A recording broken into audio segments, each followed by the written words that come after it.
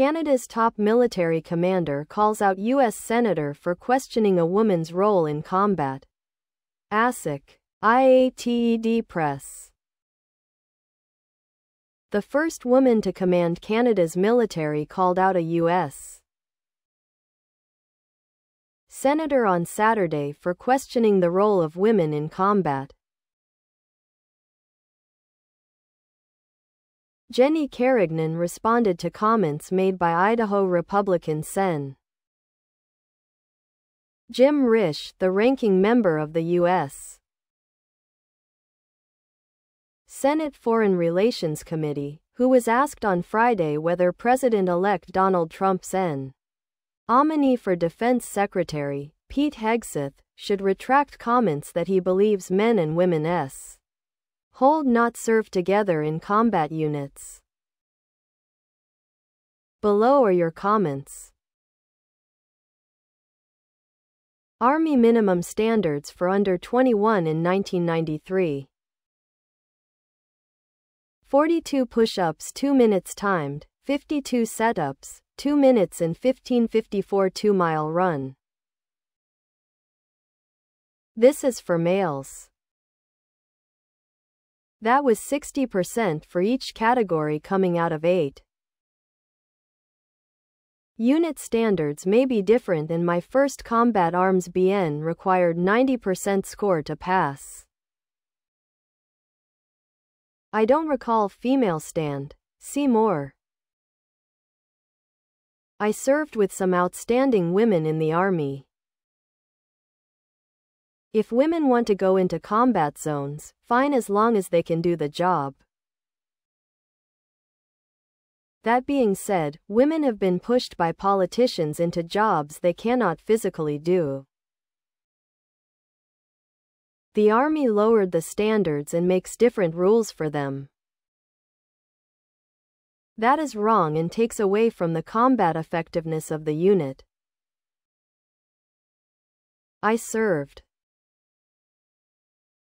This is not as black and white as it appears. In today's climate, men and women should be equal in most areas. However, if we're going to generalize, which is what I'm going to do, men are stronger than women.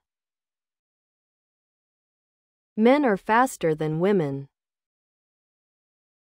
The unit is only as strong as its weakest member.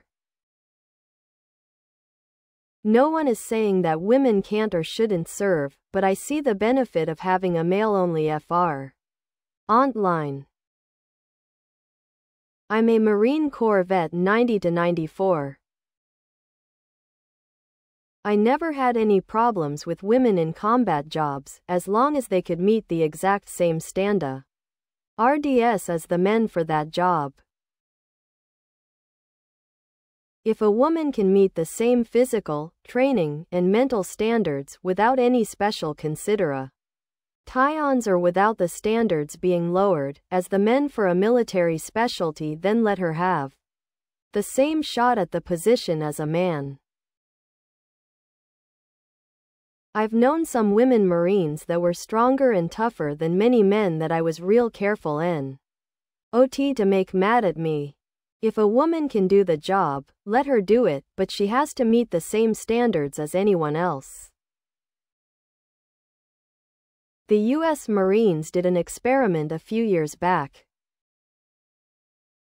One regular Marine company competed against a mixed-gender company.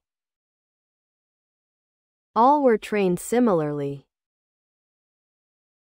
The mixed-gender company was significantly slower in getting into position. Also slower in providing logistics support, and failed in causality evacuation. All critical combat bleep. Yet the DoD rejected their request to abandon mixed-gender combat units. We are told to follow the science, but when the science goes against the ideology, it is discarded. There are many jobs in the military that women excel in. Infantry combat is not one of them. Please subscribe to my channel. And if you like it, please thumbs up.